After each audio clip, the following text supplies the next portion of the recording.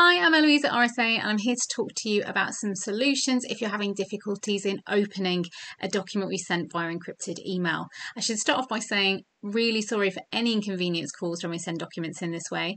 Obviously, we choose to send them via encryption to give that extra level of security to your data as it travels from us to you.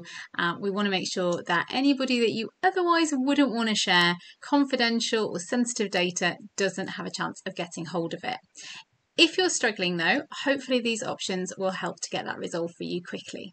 So in the description underneath this video, you will find a link to the document that I've got on my screen here, which is called Which PDF Readers Are Supported for Protected PDFs. So have a click on that and you'll be able to see the same screen that I am looking at now.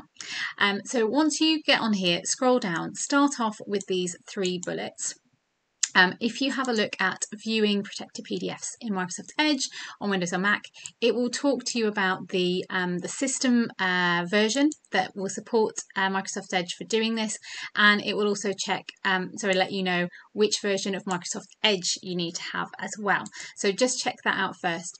In terms of when you come to opening it, you'll probably find you're seeing this sort of document here with these 3 icons down here for Windows, Apple and Android.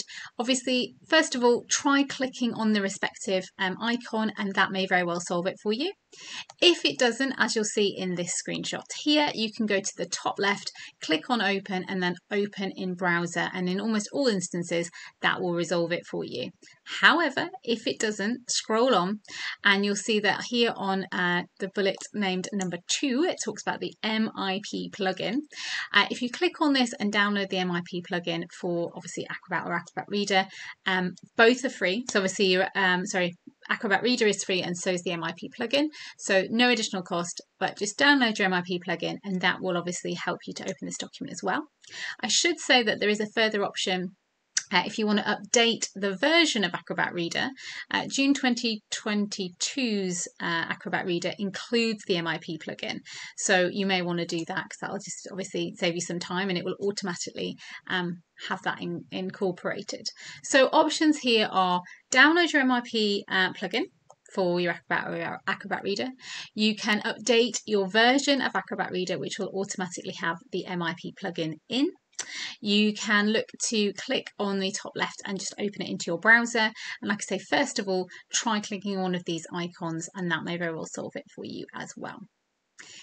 If after all of this you're still struggling, fret not. Send us an email to support@rsaccountancy.co.uk. But if you do, please do a loom, as I am doing now. You don't even have to have this little circle with your face in if you don't want to, if that's not your thing. But doing a loom is completely free. It will provide you with a link once you've created your video, and it allows you, as I am doing now, to share your screen and to talk us through what you're experiencing. So if you are having a problem, loom is a really quick and efficient way of actually helping us to see what you're seeing and get things resolved for you quickly. So if you've tried all of these options, send us a loom showing us what you're experiencing, and then we can obviously see how we can help you and hopefully get that resolved even quicker. But fingers crossed, these options should resolve any issues that you're having. But like I say, if not, just reach out to us and we'll always do our best to help. All right, I hope this helps. Have a lovely rest of your day.